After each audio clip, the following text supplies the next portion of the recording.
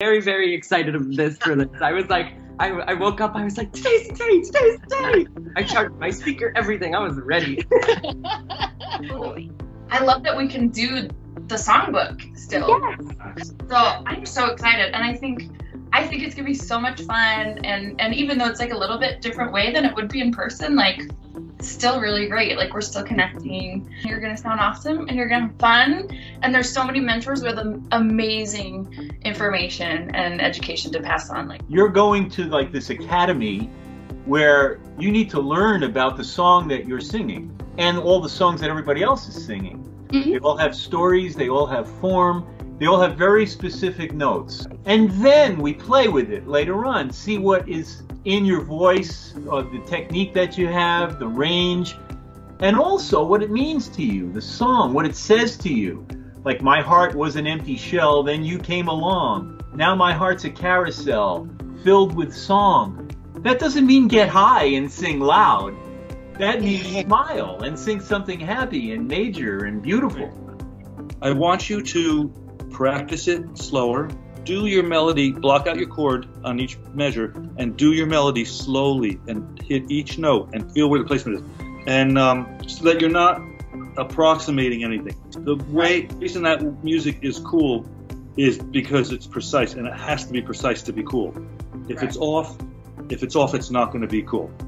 Okay. And I mean, and it's spectacular what you're doing, but I want you to really hone it in. Check out these cats for that kind of stuff. King Pleasure.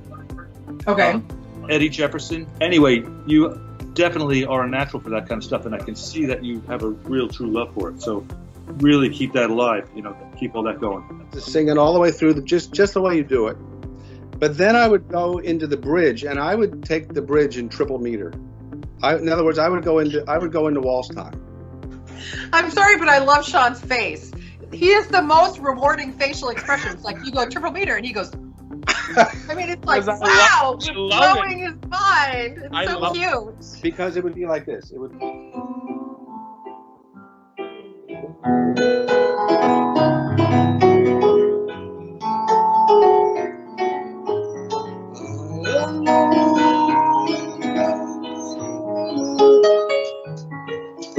Repeating the exact same lyrics, so to go back to the bridge in a waltz time feel gives it some interest, and it's more rhapsodic, and it gives you it's a little different phrasing in the music that you have to do. Okay. This is your homework. I'll write it down. Write this down. Oftentimes when we go into the lower part of our range, if you imagine that the voice is, let's say it's a column of sound, we will often let it drop back for our low notes, and we need to keep it front as we drop down. Let's do this. So we're going to put this all together. So you're going to go, goodbye, little dream, goodbye. Perfect. Okay. Yeah, try that. Goodbye,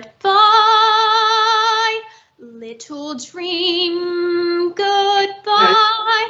Now that's exaggerating the point, but that's where you want the voice to go as you're singing the phrase in real time. Let's just sing it a cappella in the same tempo and see.